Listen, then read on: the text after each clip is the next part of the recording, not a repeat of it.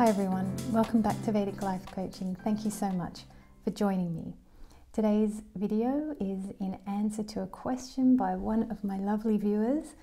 I'm going to bring it up on the screen so you can see. I'm going to bring it up on my screen so I can see the question.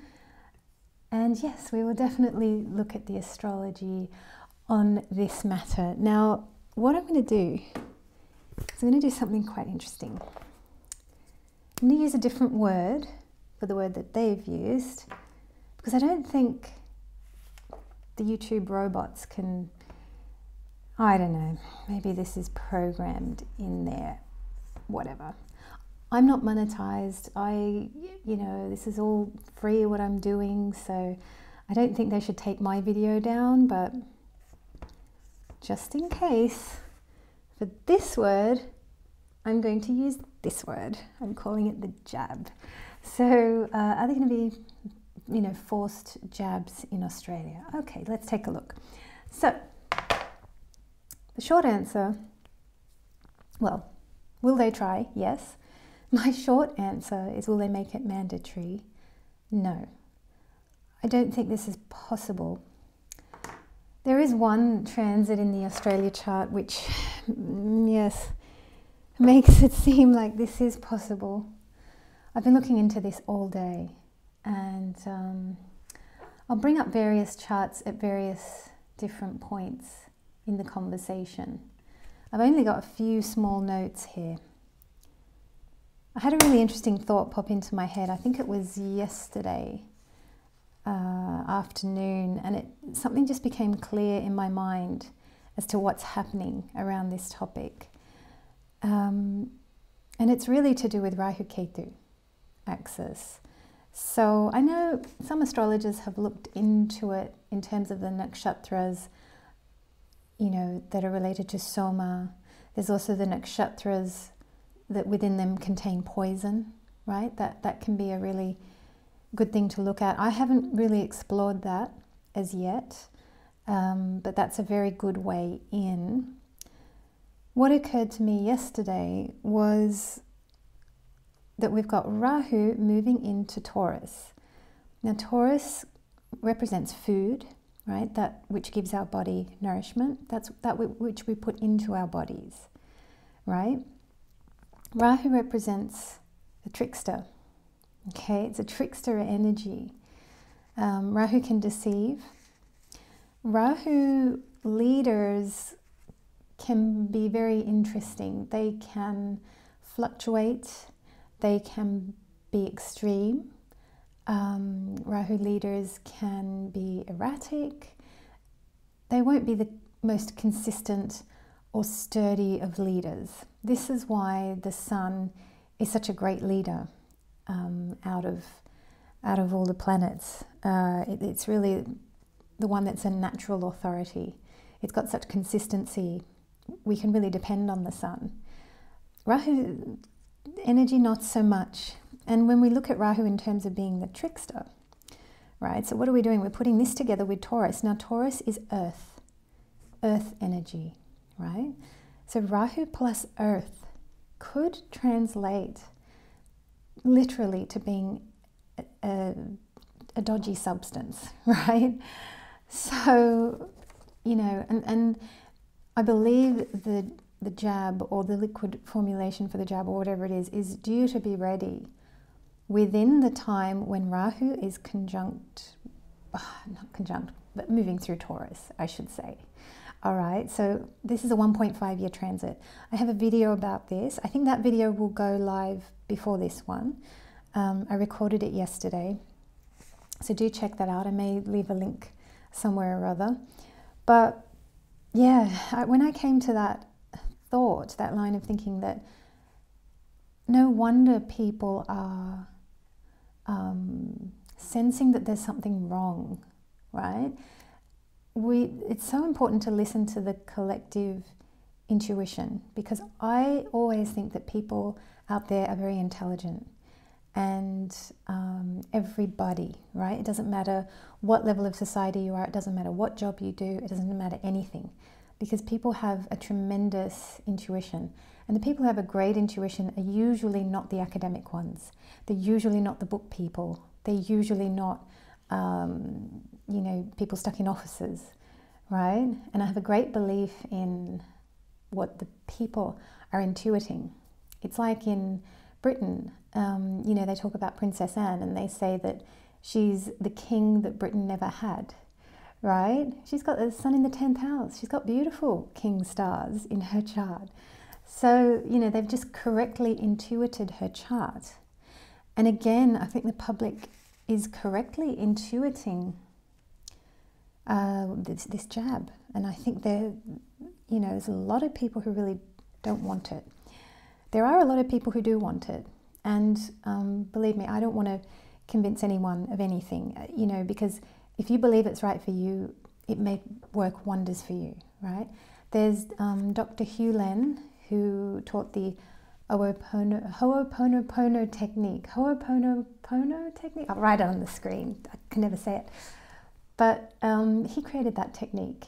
And one day he was out with this guy called Joe Vitale, and they went to this burger place. And anyway, he ordered like this double burger with double cheese and double pickle and double oil and everything. Anyway, basically, you know, a supersized heart attack burger. And Joe Vitale's like staring at him going, are you actually going to eat that thing? And he says that, of course I am. I love this kind of food. And he says, you know, I'm in alignment with this food. I bless it with love, and it doesn't harm my body. My body knows how to rid the toxins. My body knows how to deal with this thing, right? And today I was watching Michaela Sheldon, and I'm going to put a link to her below, because if you're worried about this, do listen to what she has to say on all these things. Her talk is very long. It's an hour and a half. I listened to the whole thing this morning. I thought it was brilliant. I'm going to listen again because it's great content in there. But believe it or not, for some people this thing might be fine. I know I've got friends who, yeah, they're going to go for it. And I'm not able to air my opinions with them. I haven't had the opportunity. If I did, I would tell them exactly what I think. But yeah, it's very interesting, isn't it? So let's take a look at some astrology here. Let's bring up some charts and let's have a little look at a few more things. It's 7 minutes. Well, how about we look at, and I did a lot of diving into what's going on here. First, one of the first things I did was I looked at Sweden's chart, because I thought, what's going on there? They seem to have it all worked out. They're doing well with all this. And, you know, straight away, the thing that occurred to me, they're in a great situation. They got Saturn third from the moon. This is very good. And sixth from the ascendant, that looks like. Yeah. Okay, so this is nice. This is a really good thing. Donald Trump has one of those right now. I think I mentioned that in a chart recently. It's a really good Saturn transit, and they're dealing with this really well, I believe. You know, why did I look up Sweden's chart?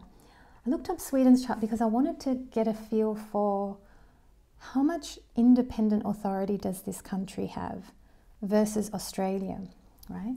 So if I bring up the chart and rotate to Lagna, because I was on the moon earlier, if you have a look at the Kendra positions here, there's a lot of energy here, a lot of great big player planets, you know, terrific energy here.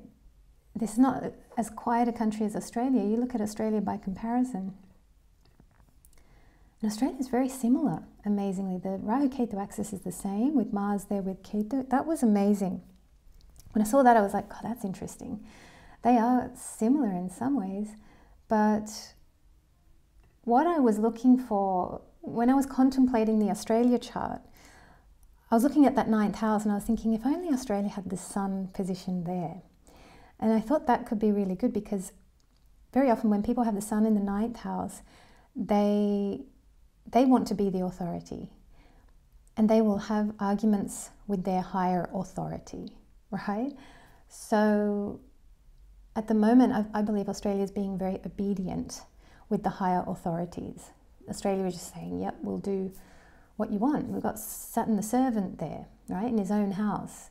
So there's a real comfort here with Australia, following orders, right? And what I wanted to find was a country where there's like Sun in the 9th or something like that.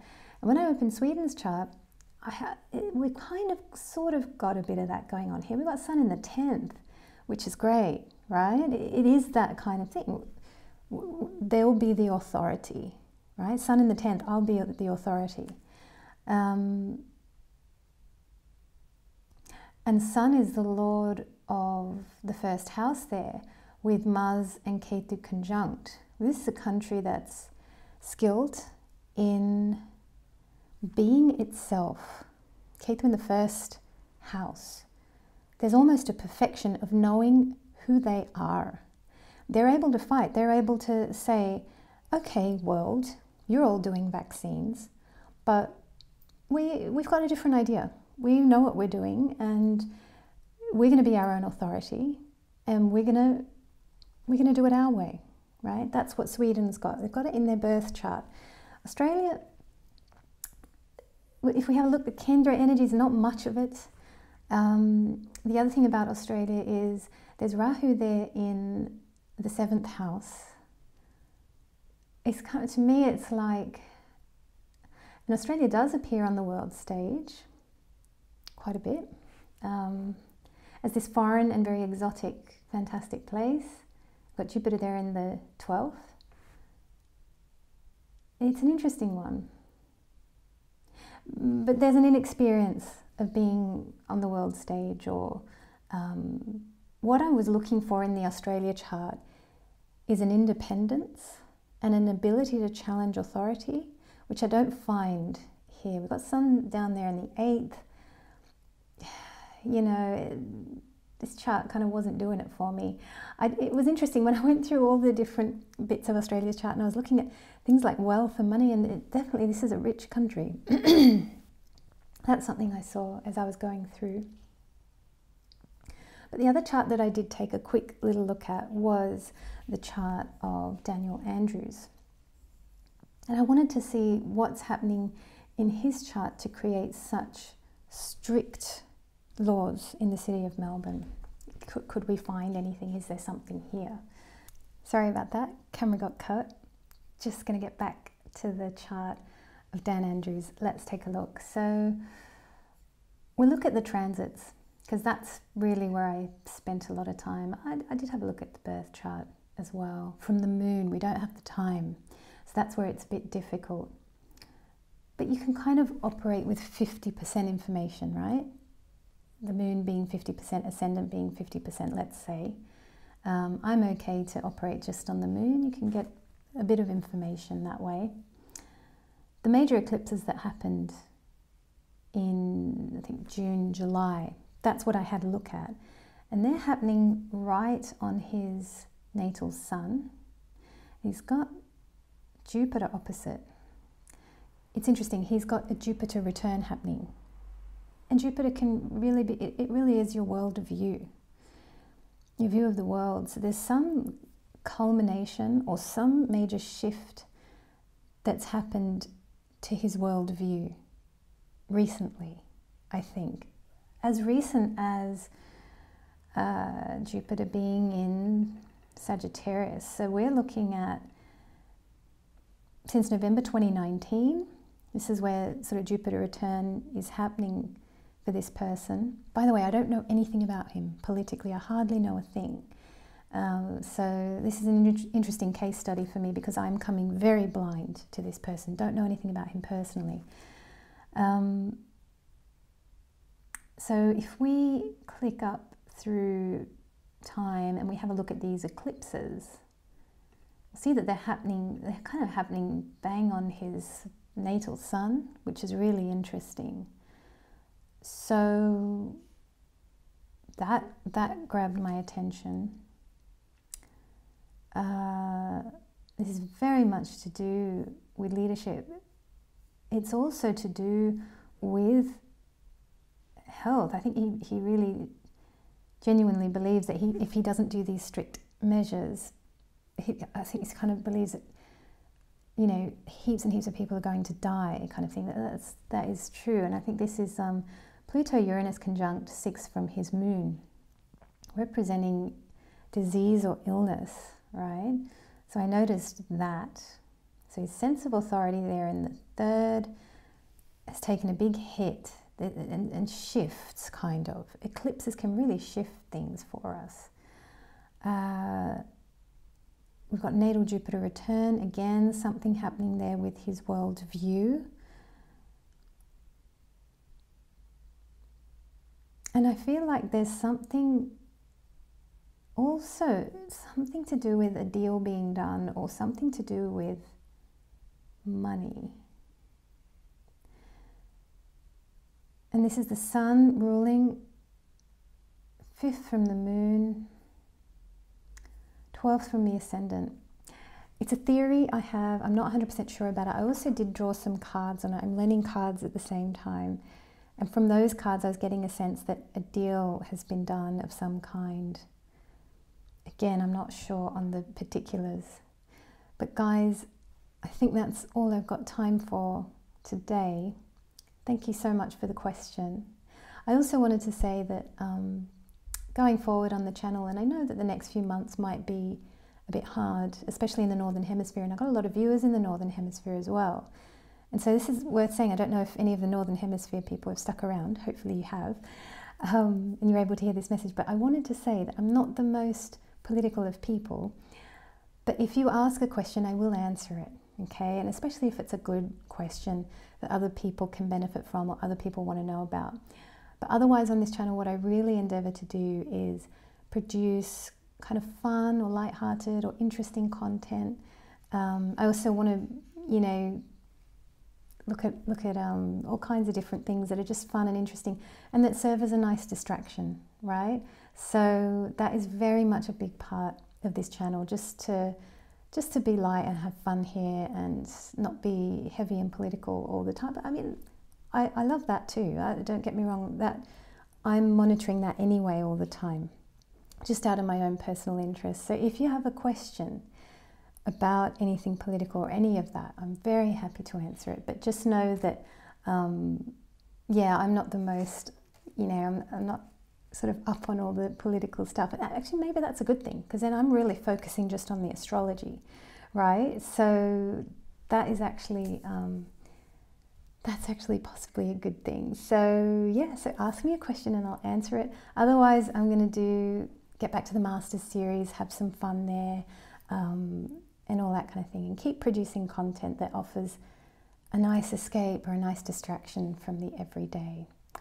So as always, please do remember to subscribe, like, comment, and I look forward to seeing you next time.